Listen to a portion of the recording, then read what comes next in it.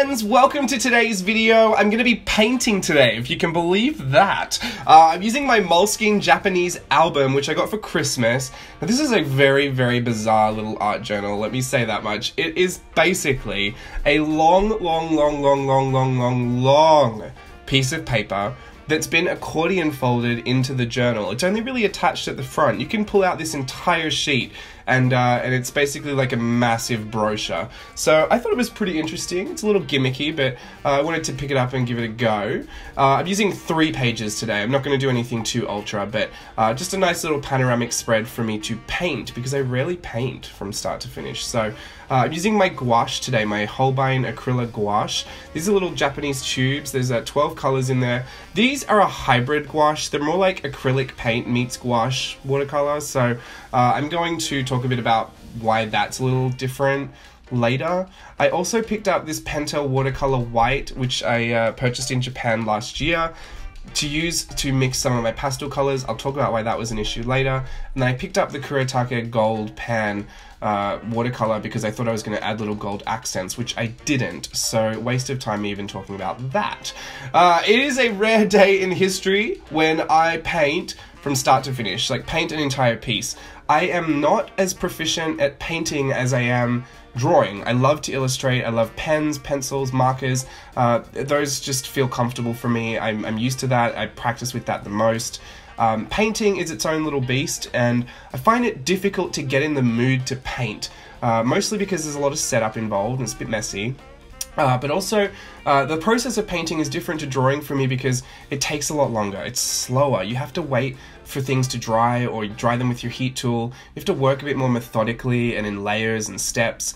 With pencils and markers and, you know, all that kind of stuff, I feel like it's just much easier for me to work, and I do things a lot quicker, which doesn't necessarily make it better, but it's just more convenient for someone like me that has, you know, obsessive creating disorder. I've got like creative schizophrenia. I've got about 20 minutes to do something and then I'm over it. So sitting down to really commit to a painting for a couple of hours is daunting for me.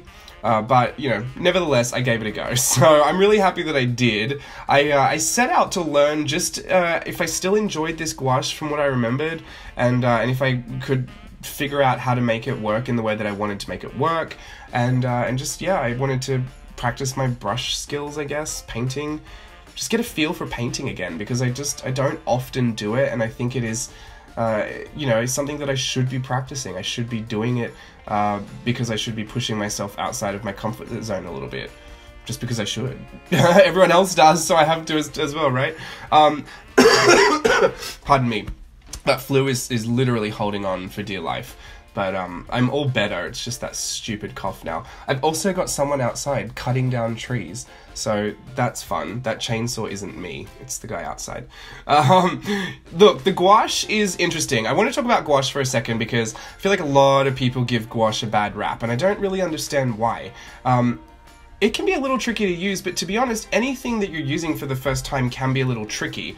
You know, the first time you used watercolor, you were probably like a little intimidated with how it worked and how much water to add and how to get a certain effect. And, you know, the first time you picked up a pocket brush pen, like an ink brush pen, you know, you found that it's super difficult to control the brush, and you didn't really know what effects it was going to give you, and you didn't know how to use it yet. But as with anything, the more you use it, the more comfortable you get with it. And I'm all for teaching yourself and faking it till you make it.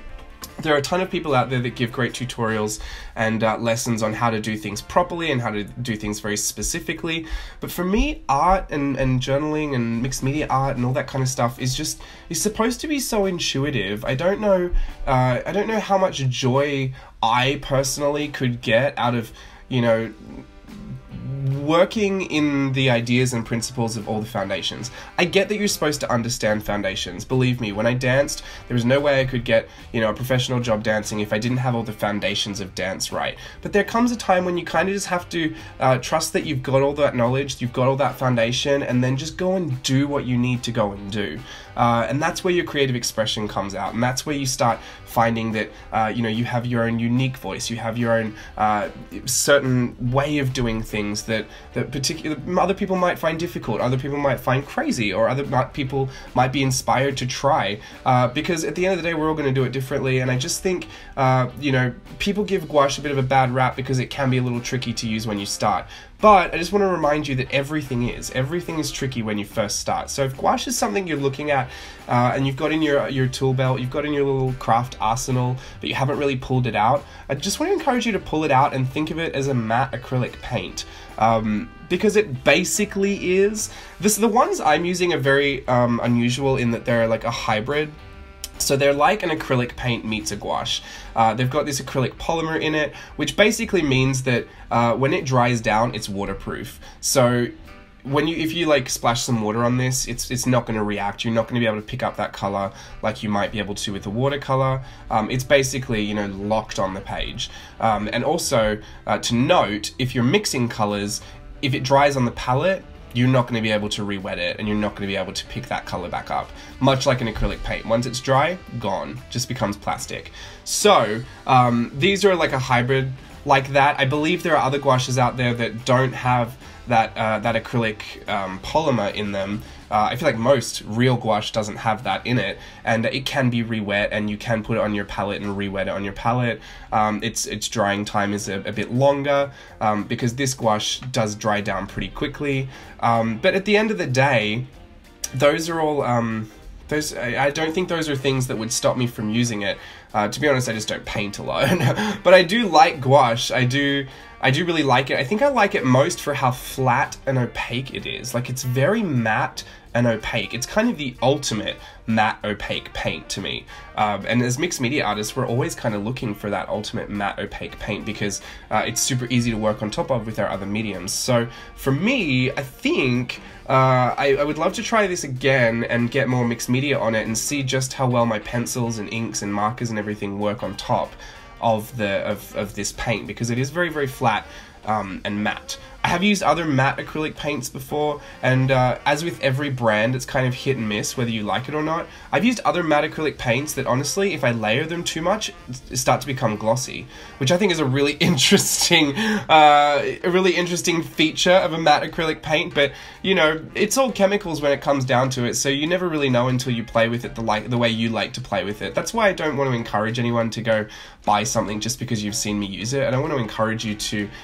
you know, take my recommendation for something unless I'm just loving something and I want you to try it. But for the most part, we're all going to use these things differently, and we all have a different idea of what we want to get out of them. So unless you've got like, unless your head is completely aligned with mine, I feel like I don't want to set you up for disappointment if you get it and you're like, well, I didn't really need that, like I didn't want that. So I'm not telling you to go out and buy gouache or buy this specific brand of gouache. I've had this for a couple of years, and honestly I just felt guilty that I wasn't using it, and I noticed that I don't ever really paint anything from start to finish. So I thought, you know what, time to challenge myself a little bit. New Year, same me, but I just wanted to challenge myself to see if I could fall in love with it, and I do really, really, really love the effect of it. It reminds me of animation cell shading. Like, it's just super flat. I think it's really beautiful, but it makes me feel like I'm creating in a different way. Like, I really have to think about the process of how I do the things that I'm doing. That's why I kept their faces pretty simple, because I knew the more that I would add, the more away the painting could get away from, you know, the painting could get away from me easier.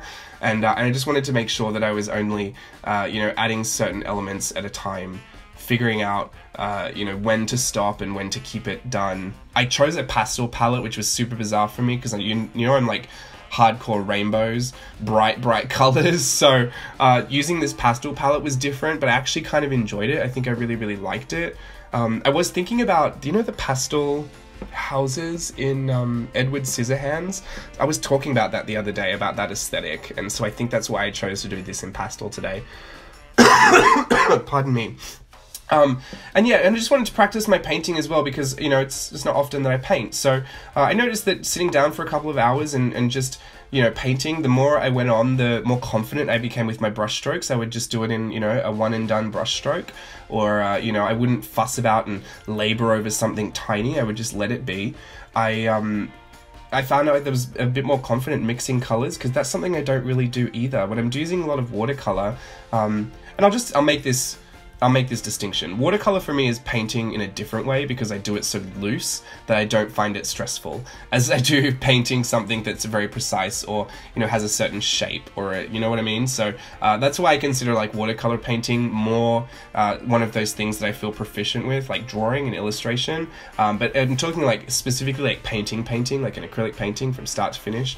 You know, that's something that I feel like is a little intimidating for me. Also, I wanted to talk about the Penta white that I used. I was just trying to save my acrylic, my gouache. I was trying to save my white gouache because I'm running out of black and white. They're usually the first colors that seem to go in every set of anything. So I was trying to save that and be conservative. So I thought, well, this is a hybrid, you know, a gouache is like kind of like a watercolor, acrylic, you know, hybrid thing. So if I mix the white watercolor paint with it, then I can get my pastel color and I won't have to use the white gouache. The problem with that is that gouache is very, very pigmented and opaque, and watercolor is transparent. Even white watercolor is transparent. So I was kind of making the gouache more transparent. I was like compromising the structure of the paint. So essentially I made it less opaque, which just defeated the purpose of using gouache in the first place, and it just became a bit streaky. So I could build it up to an opaque layer, but it did become a bit streaky. One other thing to note about gouache, if you're mixing colors, light colors will dry down a few shades darker, dark colors will dry down a few shades lighter, which can be really, really difficult if you're trying to color match. So I would suggest to you mix enough paint to paint all the color areas that you need to paint in that color, and if you need to go back, good luck to you trying to rematch that color. You could always buy a convenience mix paint so that you've got the exact same color every single time, but trying to color match with gouache is, I mean, even acrylic is just kind of near impossible once it's dried down, because the shades are so hard to match. Anyway, I'm going to show you some of the close-ups. I hope you enjoyed it. I hope you pull out your gouache. Don't go and buy it if you don't need it, but if you've got it and you want to try it, I'd love to see what you do with it. Thanks for watching. Bye.